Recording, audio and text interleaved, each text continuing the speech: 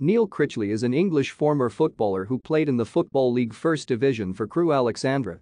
He is currently the assistant head coach at Aston Villa.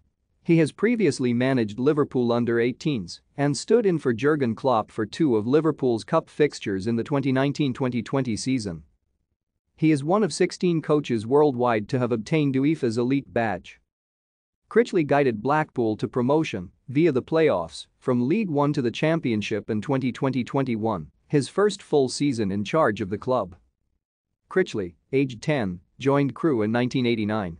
The club was then managed by Dario Grotti, who had recently started a player development scheme that became the Crewe Alexandra FC Academy. Grotti noticed Critchley's ability, even at the age of 17, to coach younger players and encouraged him to become more fully involved. Critchley's only playing appearance for Crewe came in a 3-0 defeat away at Fulham during the 1999-2000 season. He signed for LRMI in 2000 and made 3 league appearances as substitute for the club. Critchley retired as a player aged 24 and became a coach at Crewe, working under Grotti and Steve Holland and being appointed joint academy director in 2007 before joining Liverpool as under-18s coach in 2013.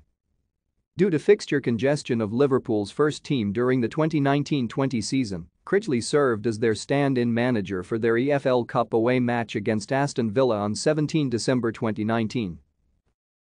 Thank you for watching. Like and subscribe if you would like to view more of our videos. Have a nice day.